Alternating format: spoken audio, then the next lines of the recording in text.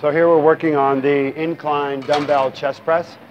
You can use an incline bench. This is probably about 30 degrees or up to about 45 degrees.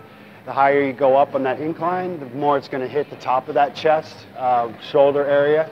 The lower you go on that flat or decline even, goes lower into the chest. It's the lower part of the chest. So here we got a nice little 30-degree angle. It's a good midpoint. We go ahead and bring those dumbbells up to our thighs, and we want to go back and up with the weight at the same time, keeping the back flat, feet planted in the floor. Just kind of kick these up and up. Feet are planted in the floor, the core is tight, the back is tight, the chest is tight, everything's ready to go. We drop those elbows down so that it's about a 90-degree angle. Elbows are just below parallel with the floor and back up together and down. Keeping everything nice and tight, steady, keep those shoulders down and depressed, activate that chest.